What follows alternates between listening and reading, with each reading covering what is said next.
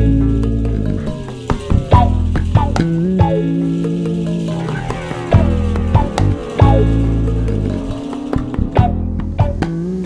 started playing bass when I was about 14. I had played cello, classical cello before that in the school orchestra. And but when I discovered the power of the bottom end, I was hooked. What feels good is when the bass comes in. When the bass comes in, everything suddenly has more significance. It becomes real. It completes the picture in a way that no other instrument does for me. So it's visceral, and it's sometimes when you play chords and when you think about soloing and all the other wonderful things you can do on the bass, it's easy to forget that the real reason it's there is to provide a reference point, both harmonically and rhythmically, for everything else. I can feel that just when you play a low E and you're with your buddies in the garage, you know. There's nothing like it. I got my first serious bass. Around then it was an EB3 Gibson that was quickly stolen off the street one time when I was looking the other way. And in 1974 I got a handmade fretless from the Guitar Lab, it was called, in New York. I still have it. I played it on all the original Gong CDs. It was a 4-string fretless, and that was my main bass for a long time.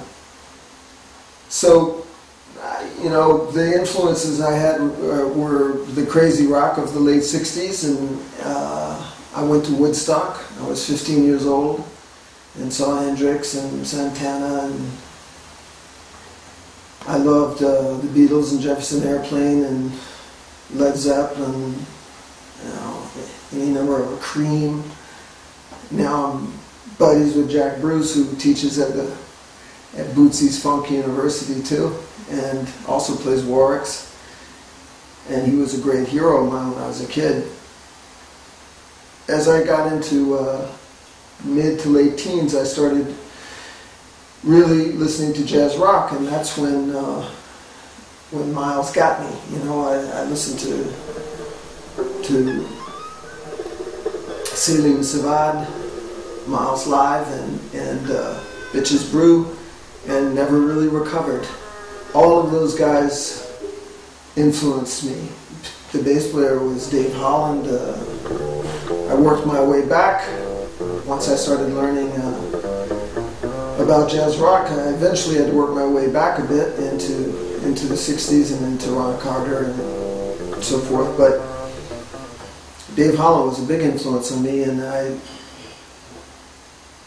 followed Miles's proteges into their first jazz rock fusion flowerings, which was Mahavishnu and Return to Forever and that kind of thing.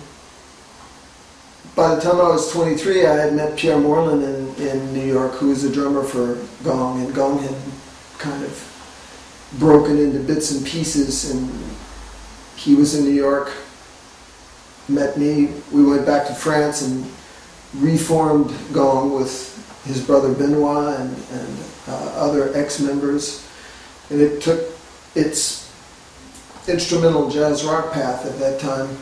I wrote my first tune for Gong, Soli, which they've just re-released again on Esoteric, an English label.